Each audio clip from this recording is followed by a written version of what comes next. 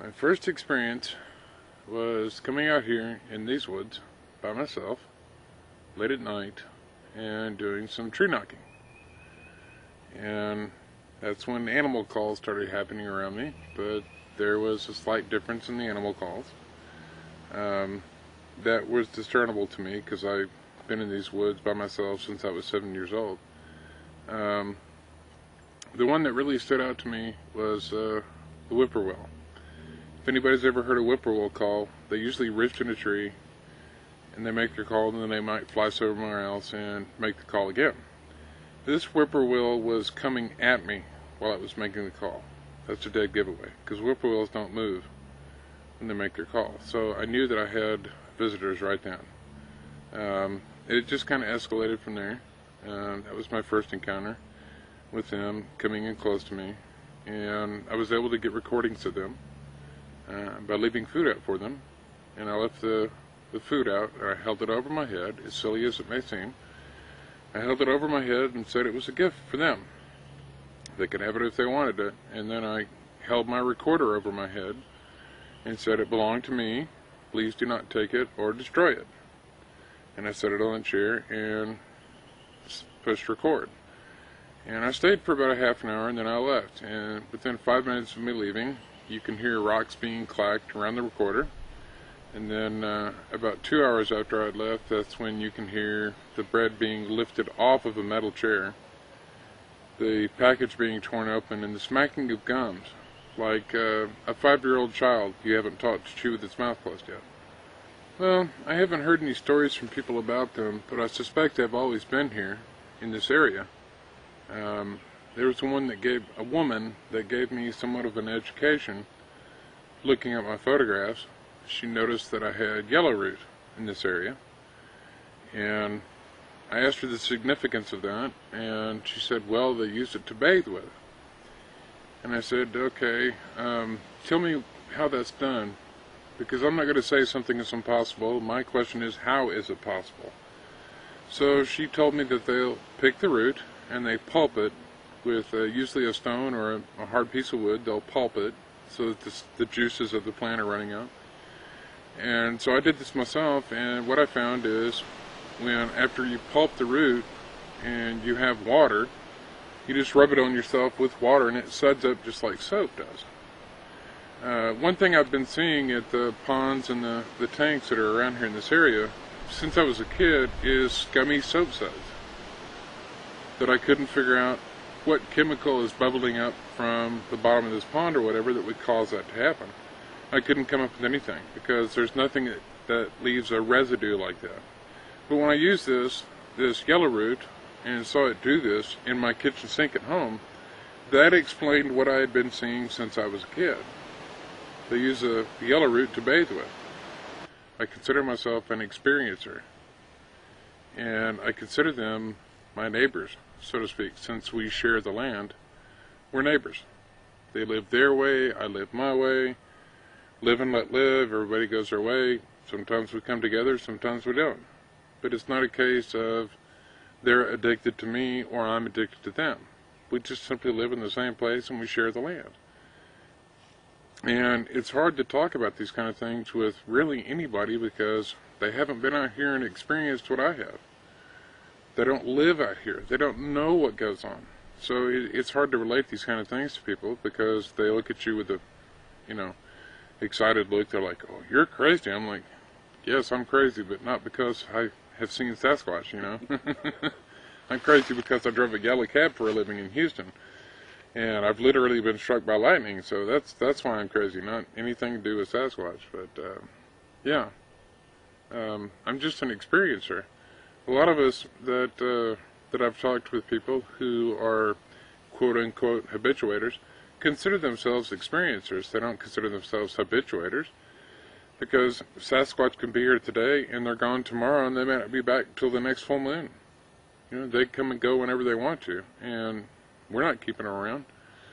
Let me start this off by saying I don't mind speaking about it, because I don't need anyone's acceptance or approval on how I live my life but myself. And no one questioned my sanity more than I did when these things started happening. There in the beginning, in 2008, there were a couple times I really wish I was ready for a straitjacket, because I'd be in the woods by myself, deep in the woods, walking along, and I'd hear a female voice, and she would say, "Go down that trail." And I'd stop and I'd look, and there would be a trail off to my right, and I'd say out loud, "I don't want to go down that trail. I'm going down this trail." And the voice came back and said, "Don't argue. Go down that trail. There's a surprise for you." And I said, "Fine. It's just my imagination that I'm hearing. So I'll humor my imagination and go down that trail." So I started walking down that trail, and I could hear what sounded like a human walking in front of me around the corner where the brush was thick like it is here, and I couldn't see around the corner, so I quickened my pace as best I could, and the walking course stopped by the time I got onto the main part of that trail, and in the middle of the trail was a box turtle about this big around, a big one, and it was just starting to stick its head out like something had scared it. So I walked down to the box turtle, which is about 80 feet away. And it was a surprise, because there was no water anywhere around, and box turtles like water. I'm thinking, why is this box turtle in the middle of the trail? So I picked up the turtle, and he went back in his shell, of course, closed himself up. And I thought, well, this is really a surprise, but what am I supposed to do with a box turtle? I don't want a box turtle as a pet, and I don't eat turtle. What am I going to do with this turtle? And the voice came back in my head and said, "Why don't you put it back on the ground? What a novel idea." And that's when I responded with, "Okay, smartass, I'll put the turtle down." So I did, and I walked down the trail another 30 feet or so to the gullies that are there, and looked around for a little bit, and listened. I don't know, I guess I was there for about 30 seconds, and turned around and started back down the trail. Well, when I did, the box turtle was gone.